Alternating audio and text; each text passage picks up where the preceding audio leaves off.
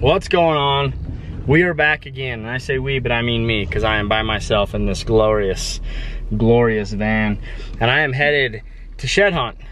I'm gonna have to park on the highway in the van. It's actually kind of a challenge I wanted to do, see if I can just park on the highway, hit these little ridges, and maybe pick up an antler.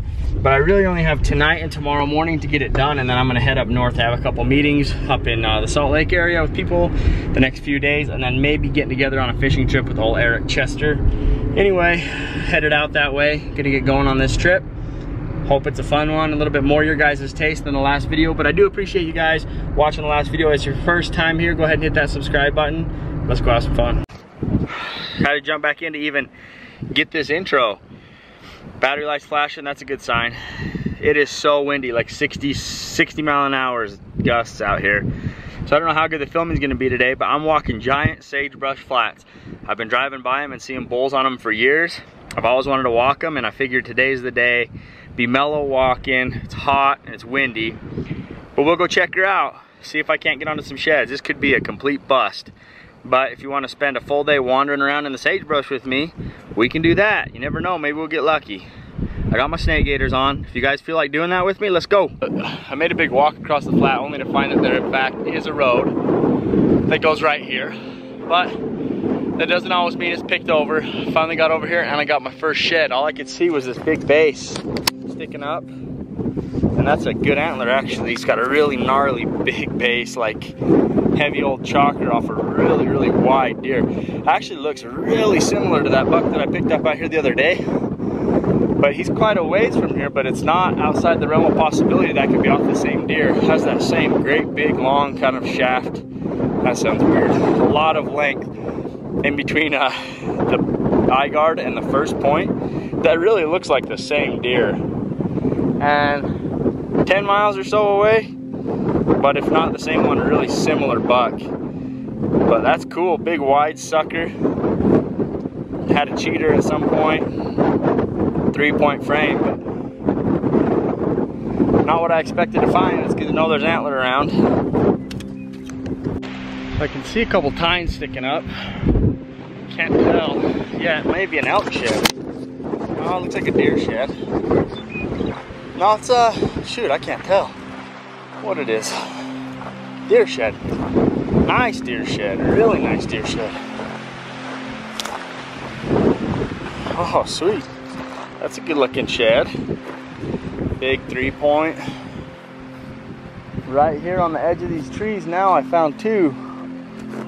This big old gnarly chalker and then that pretty 3. Long everywhere and all muddied up, but a hard white. That's cool. Crossed the big flat to the edge of the trees and picked up 2 in the last 10 minutes, so maybe there's more to be had. Let's just keep zigzagging and see what else is here. Hopefully get into some elk, but if not, I mean, deer sheds are always a good bonus. Man, is it hot.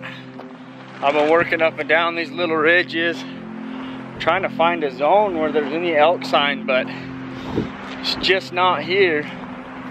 There are some tracks and stuff, but can't find anywhere where there's the right kind of feed and stuff where the bulls seem like they would have hung out.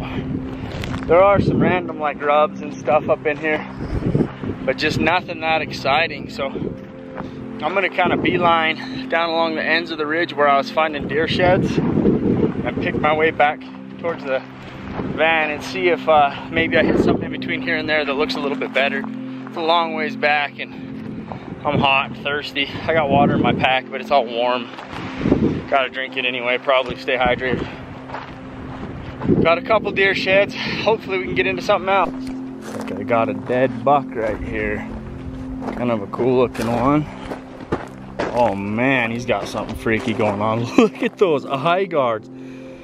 That's one of the gnarliest deer I've ever seen. What the heck? Look at this buck. Look at that eye guard. And a big old drop beam on this side. That thing is insane. Crazy deadhead.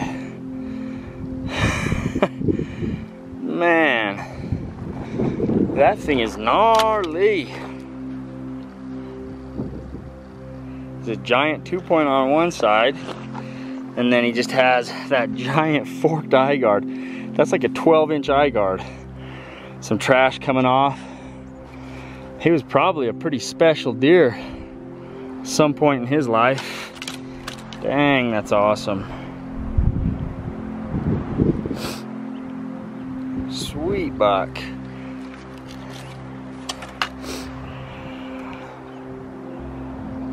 That'd be one, man, almost worth keeping and figuring out. A little chewed on the brow tines, but like that eye guard, it's gonna be 9.5 inches long with the fork off the back, and then this one's probably 6. And then that drop down beam, that's a sweet buck. Huh, pretty awesome. Don't know what to do with him. I'm always out of service when I find them, and I don't really care to claim these chalky ones, but man, he's cool. One of the coolest deer I've ever seen. Almost a double beam on that side. Well, I think I'll leave that thing in the tree. I'd like to claim it or something, I don't know. He's pretty sweet. I have to go meet the officer anyway, but I know you're supposed to call him before you take him, so I'm gonna leave it right there, and then I'll talk to him about it when I go meet him for this elk head that I still need to meet up and claim. So I'm not too far from a road. I could just drive out and snag it if I decide I want to keep it. Anybody need some grasshoppers? Fish bait, huh? Couple out here. Just a couple.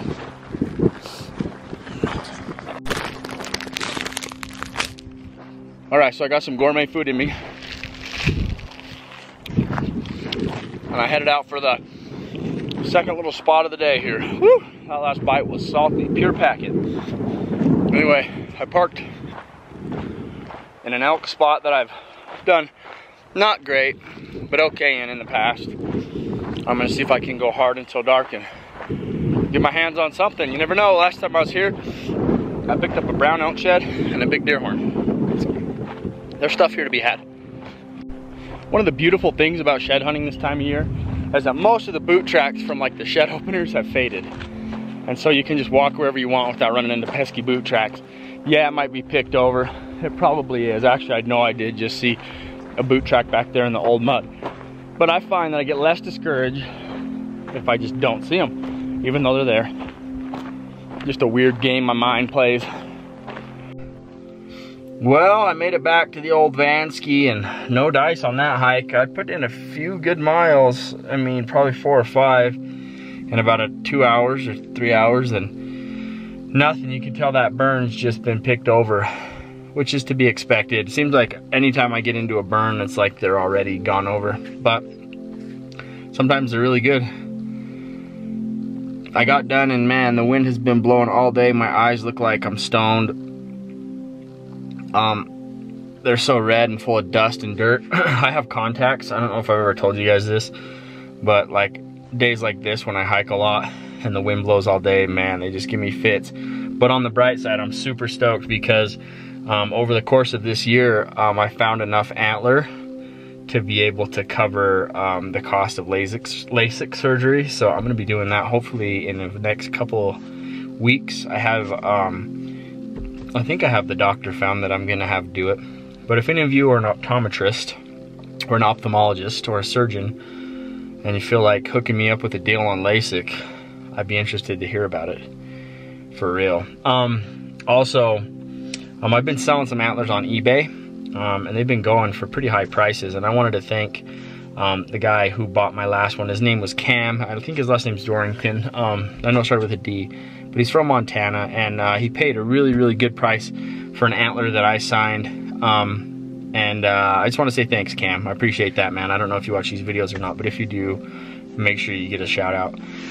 There's another one ending right now, a deer shed on eBay, but it will be over by the time this video goes live. But if you guys want to get in on that action, I'll put another one up pretty soon, so keep an eye out for that.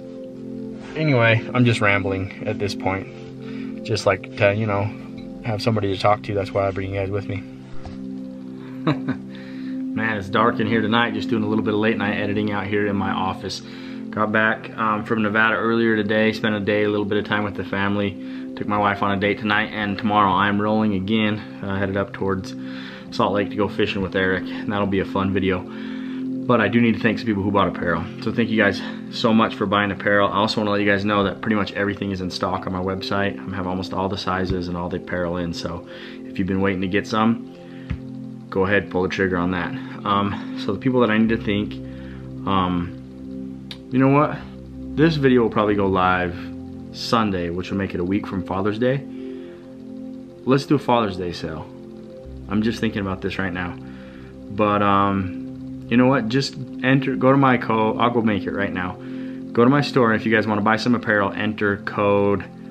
Let's just do Father15. And it'll save you 15% off anything in my store. So I love Father's Day. It's a great holiday, and I'm super appreciative. The reason that I have the passion that I do for the outdoors is my dad. And I see so many people in the comments who get out with their young kids and their families and with their dads, and I think that's really cool. So anyway, we'll do a Father's Day sale. Father15 will save you 15% on my store. So go get you some stuff for Father's Day. And these are the people that bought apparel last week.